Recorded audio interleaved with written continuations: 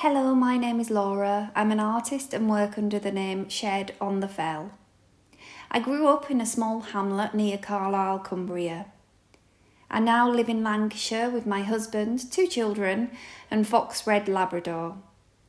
My parents are farmers, and through my upbringing, I was surrounded by nature.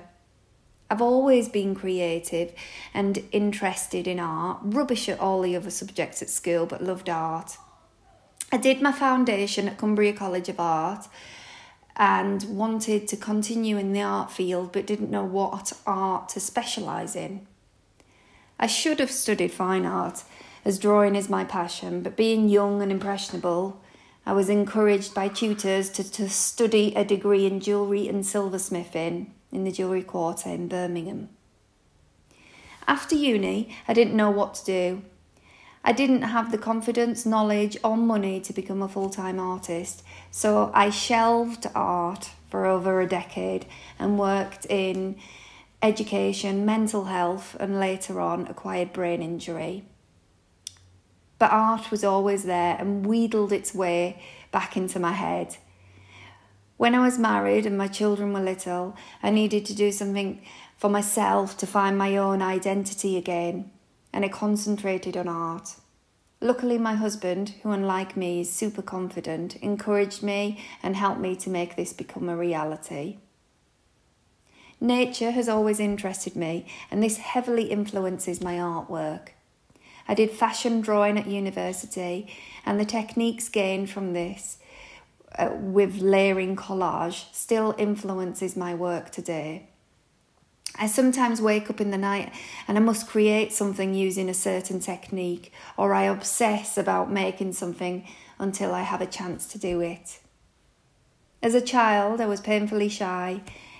Age does make you grow more confident, but I'm still a bit of a recluse today. I'm more of an observer or a listener than a performer. As mentioned, I grew up on a farm and money was always tight. It was tough growing up in this environment and not as idealistic as some people may think.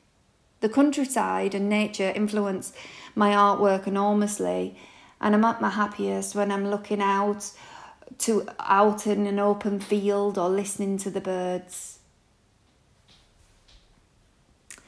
I'm working on the idea of solo exhibition at the moment, and so I'm producing work for that. The biggest challenge of being an artist, I think, in my opinion, is art's really easy. That's the enjoyable part. It's the admin and promotion and stepping out of your comfort zone, which is a challenge to me. Making something that is sensitive and so personal to you that you then exhibit has always been a challenge for me, but believing in yourself is the key.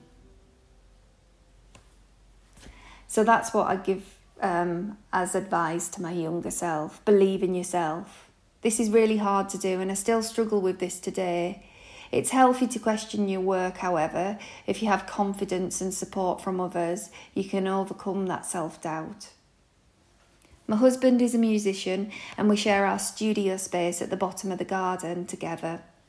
So he's often playing his own music. Listening to live music while you create is pretty awesome. But if it's not about, I listen to podcasts as I find people fascinating and I'm a bit nosy. I've had some lovely reactions to my artwork where people have come to events to see me specifically. Commissions or any sale really is wonderful, as it shows people enjoy what I've created and they want to ultimately put it on the walls in their homes. I hope that people like my work and enjoy it as much as I enjoyed creating it. Thank you.